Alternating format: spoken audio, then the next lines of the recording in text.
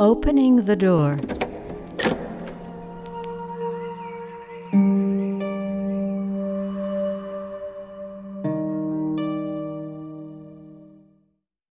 The Travels of Benjamin of Tudela through 3 continents in the 12th century. Story and illustrations by Uri Shulevitz. It is 1173, the Common Era. A traveler hurries along a road that is barely visible. It is covered with thick layers of soil, stones, and broken branches.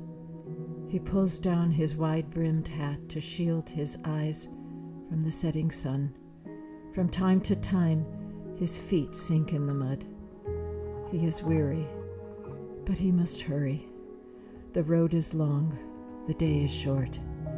He must reach Tudela, a town in northern Spain, before the town gates are locked for the night. He tightens his grip on the large staff in his hand and walks faster. Dusk. He has arrived too late. The gates are shut. Small groups are gathered by the town walls.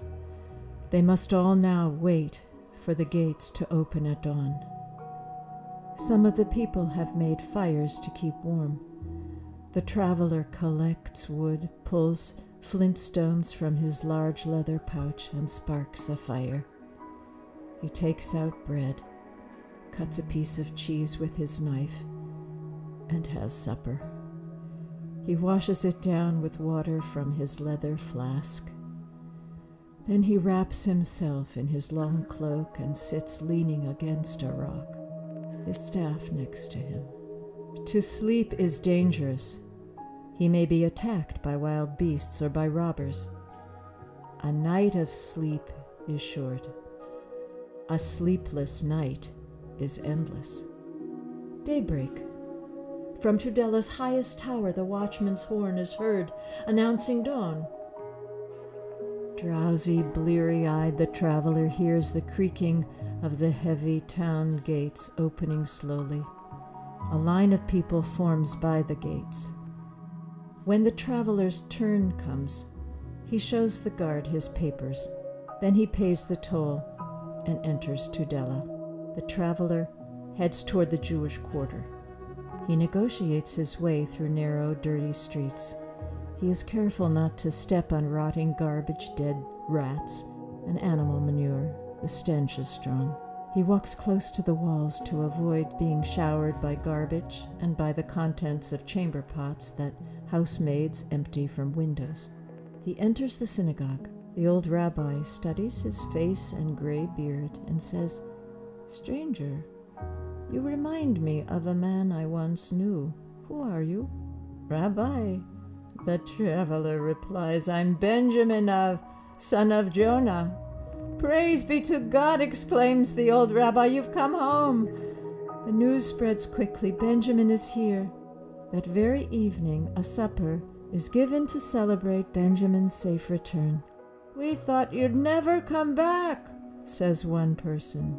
"We thought you were dead," says another.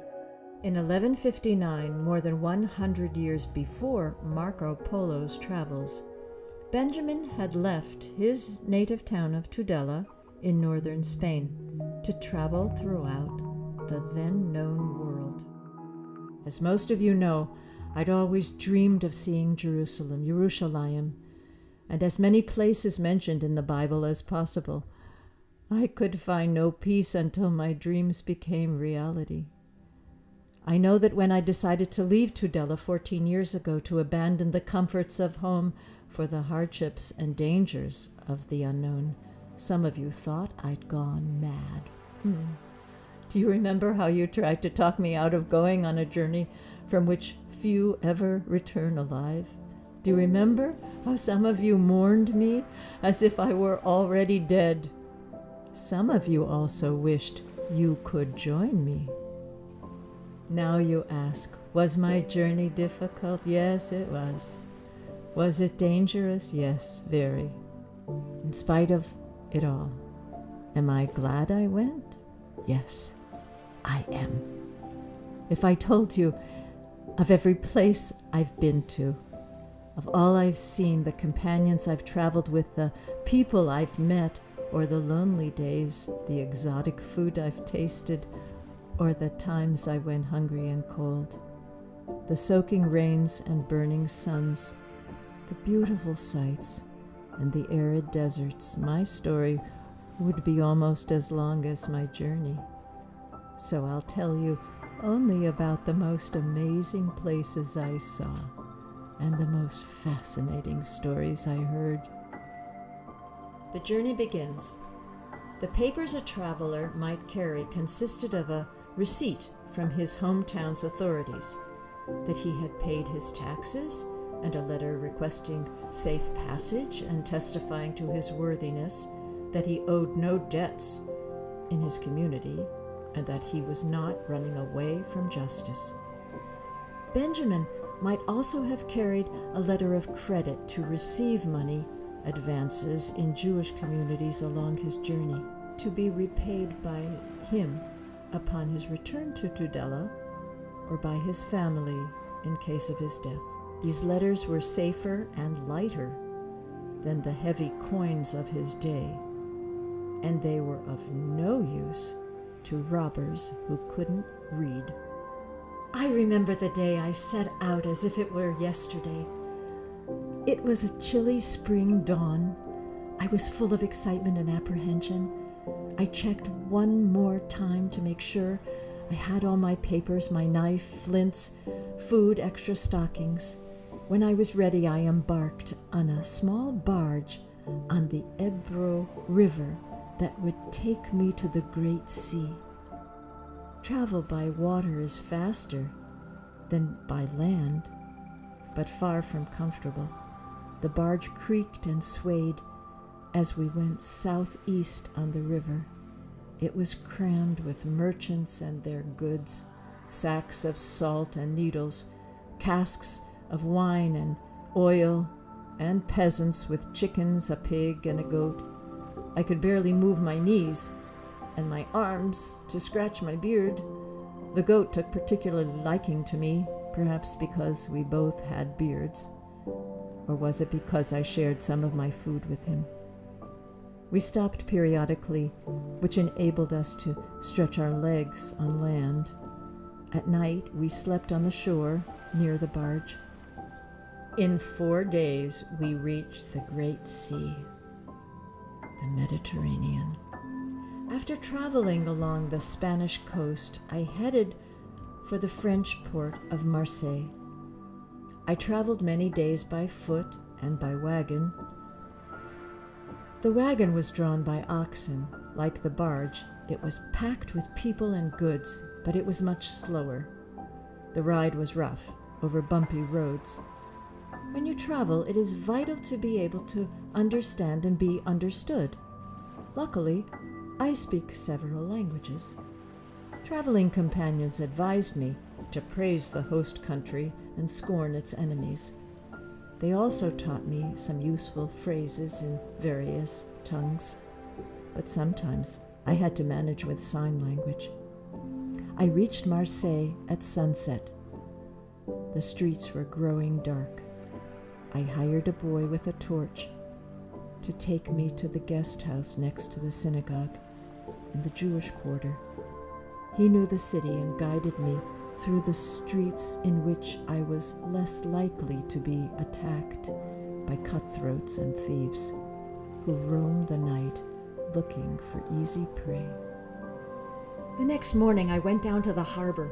I inquired about a ship going to Genoa in Italy, only to find out that I had just missed one, and so I learned that no ship waits for you, but you have to wait for a ship. Every day at dawn, I went down through the winding streets to the harbor. I inquired, and I waited. At dusk, I returned to the guest house for the night, only to repeat the same the next day and the next. After I had waited for 3 weeks, a ship bound for Genoa finally came. Then We waited another week for favorable winds. This was to be my first sea voyage. When I boarded the ship, the captain was shouting curses at the drunken crew who were loading barrels and sacks. I climbed down a steep, narrow ladder into the ship's hold. Only a faint light filtered in from the upper deck. So day and night, it was dark. My eyes were unaccustomed to this darkness, and I bumped into my fellow passengers. All of us were to share these cramped quarters. It was hot. Rat urine had soaked into the boat's wooden boards. The smell was overwhelming. The captain shouted commands. The sailors hoisted the sails. At last we were off. The houses and the harbor grew smaller and the sea grew larger. For the first time in my life, I had a feeling of the vastness of the world. That night, lying on a thin layer of straw on the floor, I couldn't sleep. It was so crowded that there was no room to stretch my legs. I listened to the constant groaning of the ship as the waves crashed against it. Each wave reminded me how small and helpless I was, and how big and powerful the sea was. I wondered if I'd be alive in the morning, or at the bottom of the sea. The ship's constant rocking made me feel seasick. I climbed over the other passengers and went to the upper deck. The fresh air was a relief. I had my own food: bread, cheese, nuts, and dried fruit. Those who didn't had to eat the ship's maggot-infested food or eat nothing. We all drank foul-tasting water. As a result, many of the passengers had to run to the deck to be sick. After 4 days, that felt like 4 weeks, I could see in the distance the high towers of Genoa. I was happy to reach land, but eager to continue my journey. Since it was risky traveling alone, I always tried to join a group of travelers going my way. And so I left Genoa on foot with several others and set out for Rome. The closer I got to Rome, the more people I came across heading there for different reasons. There were travelers going to see the Pope, pilgrims to be blessed, penitents to be forgiven for their sins, long files of cripples hoping for a miracle cure, blind men tapping the road with their staffs, clergymen and monks. There were knights and noblemen on horseback and soldiers on foot, all on their way to Rome. Merchants with pack horses and donkeys loaded with goods to sell in the marketplace, beggars and vagrants with menacing faces. Rome, the weeping columns. In ancient times, Rome was a city-state, which gradually became an empire, ruling over most of the then-known world, until its fall in the 5th century Common Era, after about 1,000 years of existence. I entered the city gate. Rome is big, like countless Tudelas rolled into one. I passed by the most beautiful palaces and churches, among them the Pope's palace. The streets were filled with vendors hawking their wares at the top of their voices, the soap and the needle sellers the loudest, while merchants tapped wine bowls with small sticks announcing the latest wine arrivals. Church bells rang, donkeys brayed, horses neighed, voices chattered. All these sounds blended into one loud, deafening noise that echoed between the buildings. I left the noisy streets behind and headed to the Colosseum, and then to the Forum. The Roman ruins, the columns and arches, stood in an open space in total silence. I walked alone. in awe of these relics of the ancient past.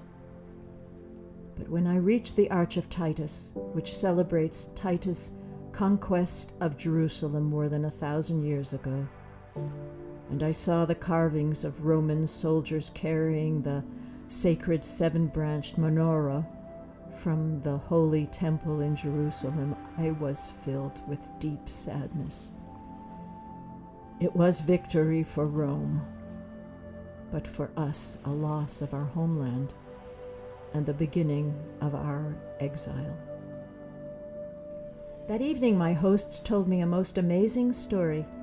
When Titus returned to Rome from Jerusalem, he also brought back 2 bronze columns from the Holy Temple. These columns are now in the Church of St. John Lateran. Every year on the anniversary of the destruction of the temple, a miracle happens. The columns exude moisture as if weeping. The first temple in Jerusalem, the renowned Solomon's Temple, was destroyed by the Babylonians in 586 before the Common Era, on the 9th day of the Hebrew month of Av. The temple was rebuilt, and it was destroyed by Titus, the Roman emperor-to-be, in 70 Common Era, 656 years to the day from its original destruction. The destruction of the temple was the greatest tragedy in ancient times of the Jewish people, and the 9th day of Av, the saddest day on their calendar. From Rome, I had intended to go straight to Jerusalem, but after hearing about Constantinople, the largest and wealthiest and the most beautiful city in all of Christendom, I decided to go there first. I headed south from Rome to the seaport of Otranto. First, my traveling companions and I crossed the mountains. I had to climb up and down barely visible paths, watching for loose boulders and falling rocks, careful not to slip and fall into an abyss. I was never sure what to expect at every turn of the narrow, twisting path, robbers or wild animals. Then we walked along the coast south to Otranto, and there I took a ship through the Ionian Sea. We sailed along the coast so we wouldn't get lost. I was enjoying this voyage. The sea was calm and the weather was beautiful. Then one morning, 2 pirate ships appeared out of nowhere. We were terrified. If the pirates catch you, they cut off your ears and nose and make you a slave. Or if you are lucky, they hold you for ransom. They chased us, but with the help of God and the skill of our navigator, we managed to lose them. But our troubles were not over. Now we were off course, and there were no winds. It was hot. We were running out of drinking water, and were in danger of dying of thirst. We drifted helplessly for several days. Finally, favorable winds blew, and we resumed our journey. When we reached the coast of a Greek island, the local people refused to give us fresh water and threatened to kill us. As I found out the hard way, strangers are not welcome. Whether they believed we had a contagious disease or we brought bad luck, I'll never know. We had no choice but to continue on our way without water. Luckily, it rained and we managed to collect rainwater. At last we reached the Greek mainland. From there I continued by land and by sea to Constantinople. Constantinople, the Christmas spectacle. Constantinople was named in honor of Emperor Constantine.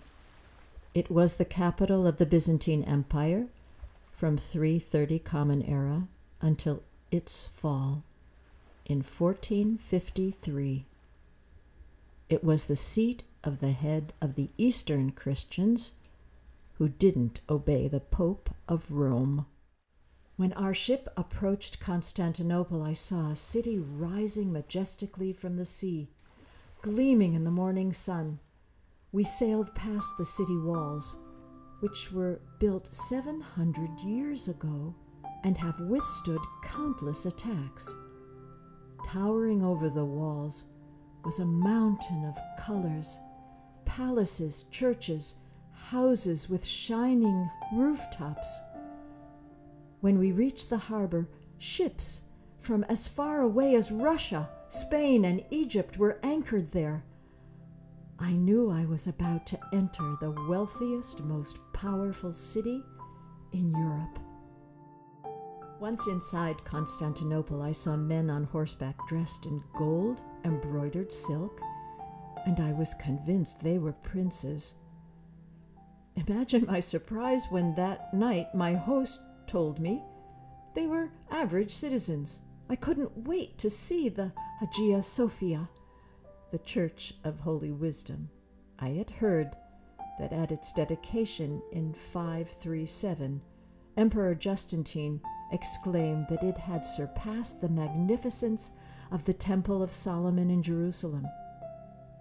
As impressive, as large, and as imposing as was the building, it was the interior, with its mosaics, glittering metals, ivories, purple hangings, and flickering lights, purple, green, crimson, and white, that made a lasting impression on me.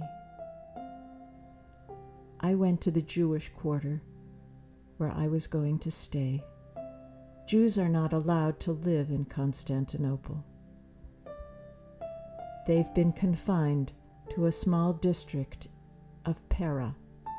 To get there, I had to cross by boat an arm of the Sea of Marmara. Since winter was approaching, making a long sea voyage treacherous, I decided to stay in Pera and see more of Constantinople. I went to the annual Christmas spectacle in the Hippodrome, the world-famous place of amusement in Constantinople, which is near the Imperial Palace. I saw long processions of men leading lions, leopards, bears, and wild birds to perform fights, magic tricks, and jugglery. In all my travels, I haven't seen anything anywhere else to compare. When spring came, I left for Jerusalem. Again, I traveled by ship through the Greek islands to Cyprus. After my Ionian Sea experience, I was worried about pirates, but we reached Cyprus peacefully. Once there, however, I was forced to wait for several months because of an epidemic of the plague that was raging on the mainland. When the epidemic passed, I was finally able to leave Cyprus. The assassins, about 100 years before Benjamin's journey, the assassin strongholds were captured by Mameluke Turks in 1273, ending the Reign of Terror. Next, I went through Syria. Because of the great heat, I traveled at night and slept during the day. Yes, it was easier to travel at night and avoid the heat, but it was safer too. The truth is, I was scared. I wasn't the only one afraid. All the people in this area live in fear because there is so much fighting between Christian crusaders and Muslims, but in particular, because of the threat of the assassins, it was safer to travel under the cover of darkness. You see, ruthless killers could come down any time from their inaccessible fortresses high up on the mountains. The Hashishin, or assassins, blindly obey their prophet, the old man of the mountain, and are willing to die for him. Their prophet sends them, while they are under the influence of hashish, to assassinate kings, Christian crusaders, and even fellow Muslims. You can imagine my deep relief when I reached Akko, a small town but an important port. It is the gateway to the land of Israel and Jerusalem, its capital. Everybody, pilgrims and Christian crusaders who sail from Europe to continue by land to Jerusalem, comes here. Christian crusaders, mostly from France, rule Acre. They're disliked because they look down upon Muslims, Jews, and even other Christians, Syrian Christians, Georgian Christians, and the Greek Orthodox. The Crusaders. Christian crusaders came from Europe to capture the land of Israel from the Muslims. In 1099, after a bitter battle, they took Jerusalem, which had been under Muslim rule since the 7th century Common Era, and massacred Muslims and Jews. Witnesses said that rivers of blood flowed through the streets of Jerusalem. Jerusalem, Yerushalayim, the secret tombs of the ancient Hebrew kings. The Jewish nation lived in their homeland, the land of Israel, for over 1,000 years until 70 Common Era, when the Romans destroyed Jerusalem. I approached Jerusalem with awe. At the sight of the city, I tore the corner of my garment, as is the Jewish custom in memory of the destruction of the temple, and I wept. Jerusalem, holy to our forefathers, once the capital of the kingdom of the Jewish people. My friends, I was stunned. Jerusalem was so different from my dreams. The city so important to Jews, to Christians, and to Muslims, which every map shows as the center of the world, is so small. It doesn't compare in size or splendor to Rome or Constantinople. Fortified by 3 walls, Jerusalem now has very few Jews, a mere 200. It is mostly full of Christian crusader knights who rule the city. I met the pious and reclusive Rabbi Avraham of Constantinople. He told me the following story. On Mount Zion, one of the hills of Jerusalem, are tombs of the ancient Hebrew kings. There are no buildings there except for a church. 15 years ago, there was an earthquake and a wall of the church collapsed. The Christian patriarch hired workers to rebuild it. Among the workers were 2 friends. One day the friends came to work late. To make up for lost time, they continued working after the others had gone home. The 2 friends were gathering stones for rebuilding the wall. When they removed a large stone, they discovered the opening of a cave. They entered the cave to see if any money was there. As they continued inside, they came to a magnificent palace. When they tried to enter the palace, a powerful wind, like a tempest, knocked them to the ground. There they lay, as if dead, until nightfall. Then another wind shouted in a powerful man's voice, "Get up and get out!" The men were frightened and ran away as fast as they could. They went to the patriarch and told him what had happened. He consulted Rabbi Avraham. The rabbi knew these must be the tombs of the ancient Hebrew kings. He said to the patriarch, "Let's have the workers take us there tomorrow." The next morning, when the patriarch and Rabbi Avraham went to get the workers, they found them terror-stricken. They refused to return to the cave and cried, "God does not wish this place to be known." The Christian patriarch understood it was sacred ground and should not be trespassed upon. He had the cave sealed and hidden so that no one could find the exact location of the tombs of the ancient Hebrew kings. Rabbi Avraham told me all this. In spite of the hardships and dangers, My desire to travel was not weakened. I headed on to Babylonia and to the great city of Baghdad, which is not only the center of Arab culture and the seat of the Caliph, the Arab king and religious leader, but also the residence of the head of all the Jewish communities in this part of the world. It was dangerous to travel as a European through Muslim lands because of the war between the Christian Crusaders and the Muslims. So to be safe, I spent part of my trip dressed as an Arab. I spoke Arabic, I sat on the ground when I ate, and I followed all the local customs. I traveled north by way of Damascus, toward the great rivers Euphrates and Tigris, to Baghdad. It took me nearly 2 months by camel, donkey, and riverboat to get there. Baghdad, the celebration of El-Eid ben Ramazan. In Benjamin's day, only Constantinople was comparable in size to Baghdad. Baghdad was founded in 762 Common Era as the new capital of the Caliphate. The Caliph is the successor, or literally, the substitute of the Prophet Muhammad. He is both the king and the religious leader of the Muslims. When I entered Baghdad, the outside walls of the houses were decorated with silk and purple cloth.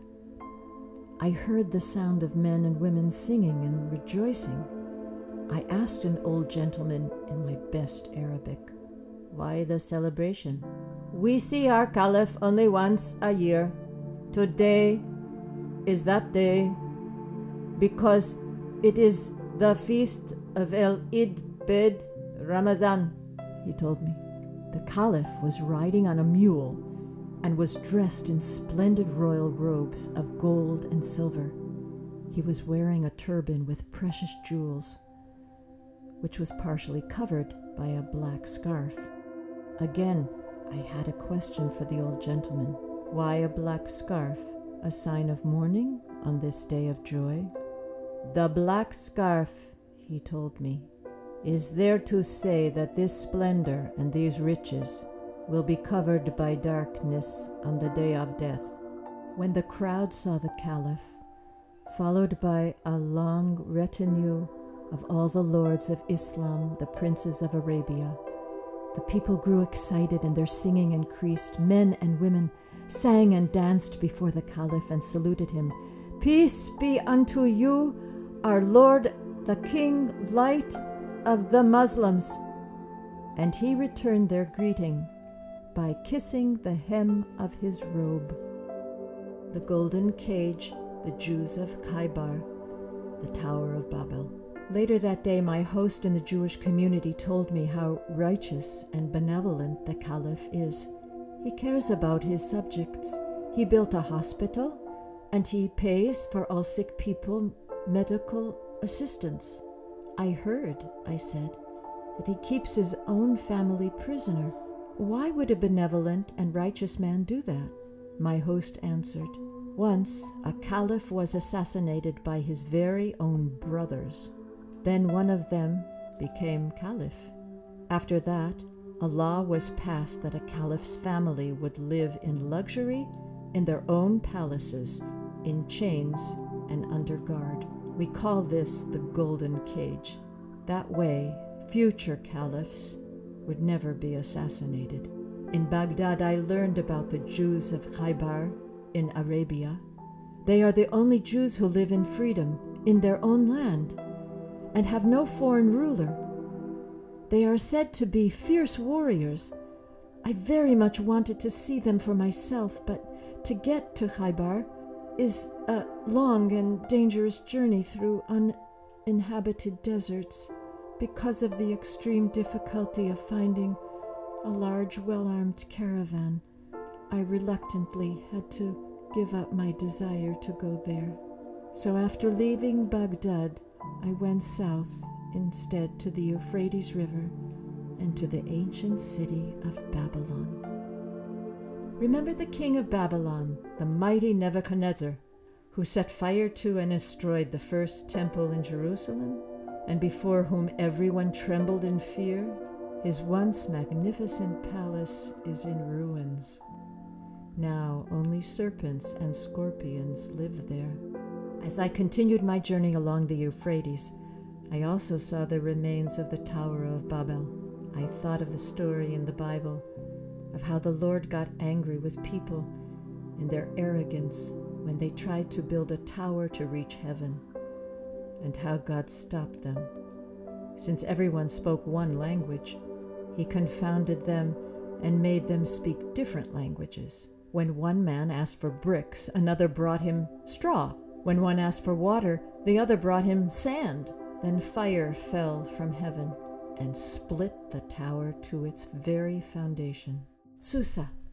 Why does the prophet Daniel's coffin hang from a bridge? I decided to go to the city of Susa in Persia because I had heard the great prophet Daniel was buried there. Susa is divided by a river. As I was crossing the river, I noticed a coffin suspended by iron chains from the middle of the bridge. I couldn't believe my eyes. I was told, "This is the coffin of the prophet Daniel, peace be unto him." The story goes that on one side of the river there lived rich merchants, and on their side was the tomb of the prophet Daniel. On the other side of the river were poor farmers. The poor became jealous. They said, "The rich became rich because the prophet Daniel is buried on their side of the river." The poor farmers demanded that the coffin be placed on their side of the river, but the rich refused. This led to a war between the two sides. It lasted for quite some time. When the two sides grew tired, they became wiser. They made an agreement that they would take turns keeping Daniel's coffin, 1 year at a time. So they did, and both sides grew rich. One day, the king of Persia came to visit the city. When he heard that Daniel's coffin was going back and forth from one side of the river to the other, he said, "This is a disgrace to the prophet's memory." He ordered that the coffin be suspended from the exact middle of the bridge, and that, at that very spot, a house of prayer be built. It must be open to all who wish to pray, regardless of their religion. No fisherman must catch fish within a mile of the coffin out of respect for the prophet. Susa is the biblical Shushan, which in the prophet Daniel's day was under the rule of the Babylonians. Daniel was the only one capable of interpreting the dreams of the king of Babylon and the writing on the wall of the palace predicting the fall of Babylon, which happened when it was conquered by the Persians. Their king, in turn, honored Daniel, but the king's ministers were jealous and plotted against Daniel, and so the king was forced to have him thrown into the lion's den. But Daniel was unharmed because of divine protection. Fights over the remains of holy men were common in the Middle Ages. Ahmadiyya, a false messiah. I continued north through the kingdom of Persia to the province of Ahmadiyya near the Caspian Sea. There the Jewish communities had been praying for centuries for a Messiah to come and lead them back to the land of Israel. 10 years before my visit to Ahmadiyya, there was a man named David Alroy. He came to the Jewish people in Ahmadiyya and he said, "I am the Messiah you have been praying for. God, blessed be He, has sent me to liberate you from the king of Persia and to conquer Jerusalem so that we can return." There were some who believed him and called him our Messiah.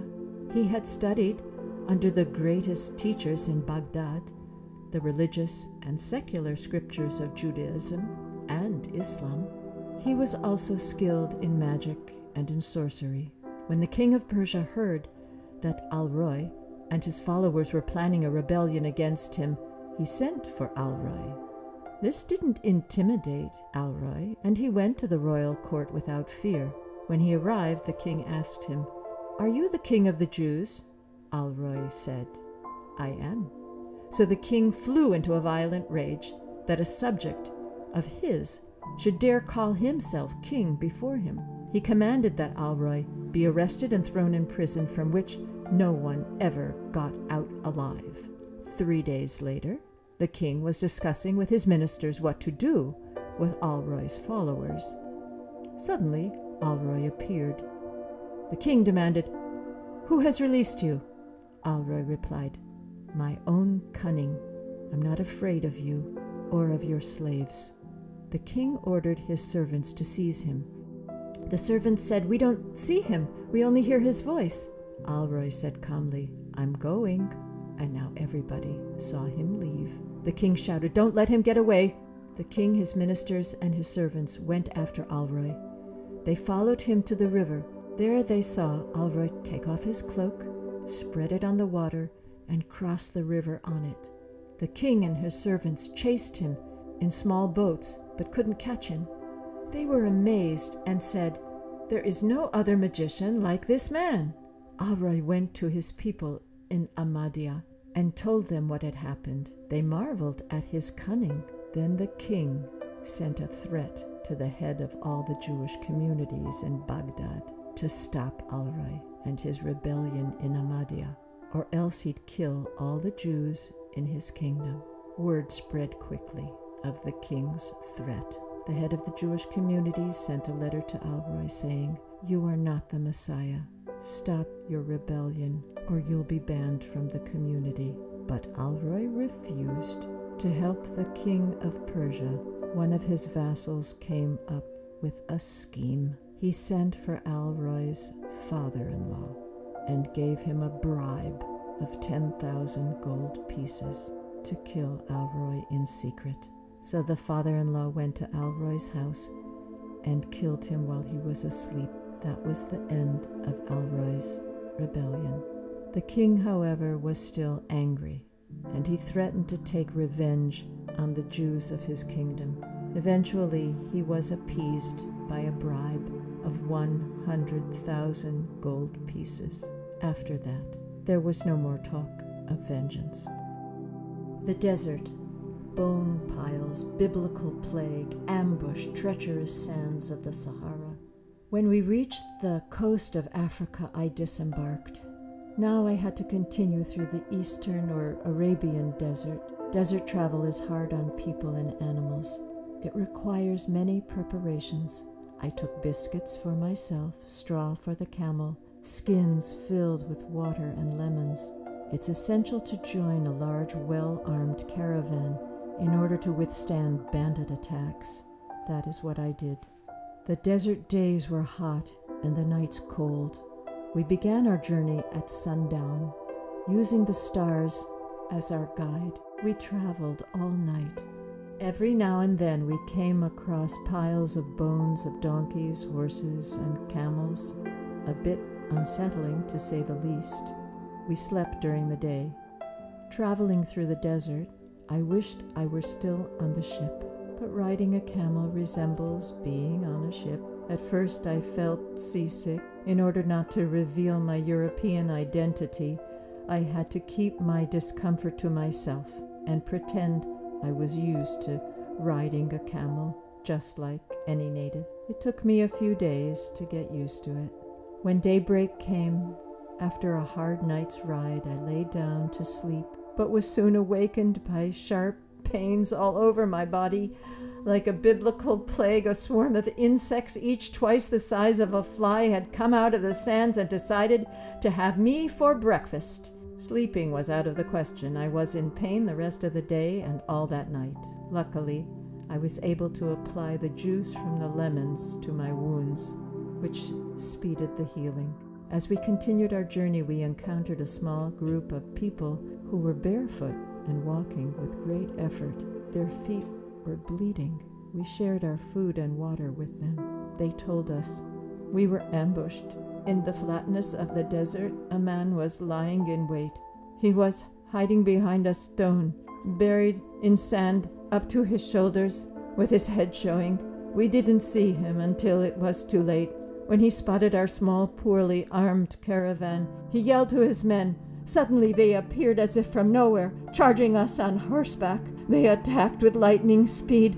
They robbed us of everything, including our camels. We were forced to continue on foot until Our shoes wore out. Some of us died of thirst. Occasionally we found brackish water, but drinking it made our thirst worse. If we hadn't met you, we too would be dead. We invited them to join our caravan. One night the winds began to rise. Sand and dust flew into our eyes, mouths, and ears. We could barely see what was in front of us. The animals were stumbling and had great difficulty advancing. We dismounted and walked on, leading the camels. Our eyes and throats were on fire. We were very thirsty. Luckily, the storm didn't last long. The leader of the rescued caravan, who was walking by my side, said, "This storm was bad enough, but it didn't kill you, whereas winds in the Sahara Desert can. I once made a trip through the Sahara, hoping to reach Zawila in Fazan. I heard that caravans come to Wazila poor and return rich, but the price of these riches is very high. In the Sahara are mountains of sand. When the wind rises, the sand can bury entire caravans and kill everybody. I never reached Zawila, and I didn't get rich. But Allah be praised, I was granted a priceless gift. I returned alive." When we reached the Nile River, I left the caravan and took a boat to Cairo. As we sailed down the Nile, I could see the pyramids in the distance. They looked like large man-made mountains. Near the pyramids was the house where Moses, of blessed memory, would pray before going to demand that Pharaoh free the Israelites from bondage. On a moonless night, our boat glided silently over the dark waters of the Nile. As we went around a bend in the river, there was a sudden burst of lights and the silhouette of a city. "Is the city on fire?" I asked. "Cairo, you'll see," said the boat pilot mysteriously. When we disembarked, I understood what the pilot meant.